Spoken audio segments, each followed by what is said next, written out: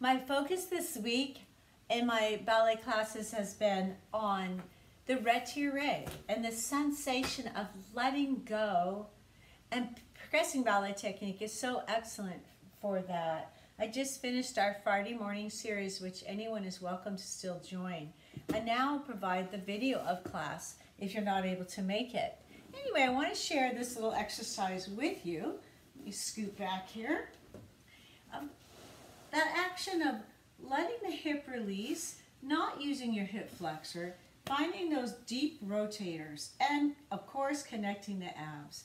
So if you start with a small Pilates ball, this is 9 inches, it's kind of tacky, it's by Theragear. I deflated a little bit so because you have to have some pressure. I'm going to go start by turning out my front leg to it's nicely placed. Go ahead and cross over this top leg, and as I lay down, I will feel a nice connection into those abs. Here we go. You can see my beautiful tutu back there.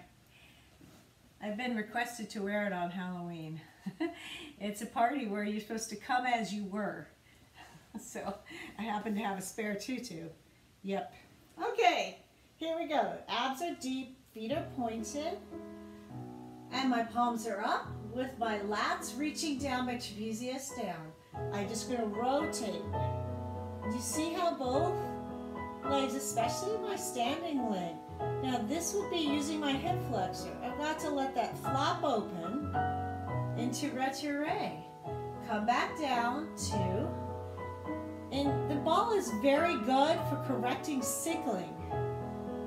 Stretch, hold deep, and make sure those hips stay square. You can hold your hip bones as long as you don't pull your shoulders up. Let the knee open. 6, 7, 8. I carefully go back down. 2, 3, 4. Squeeze so you find those adductors, those inner thighs. Now let's add a little variation onto this. This is also really good for attitude devant.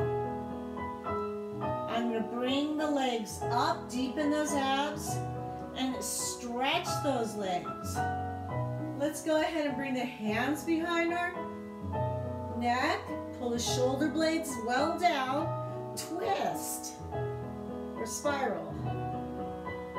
And deepen, deepen, deepen. This is the part that could be a little risky if you're not strong in those abs.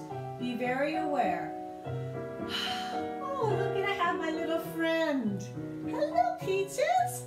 She hasn't made an appearance in a while. So that's just a little glimpse. I hope you enjoy it. And please remember that if you want to participate, we'll be working on all of these kind of technique items to help you in your classical ballet class.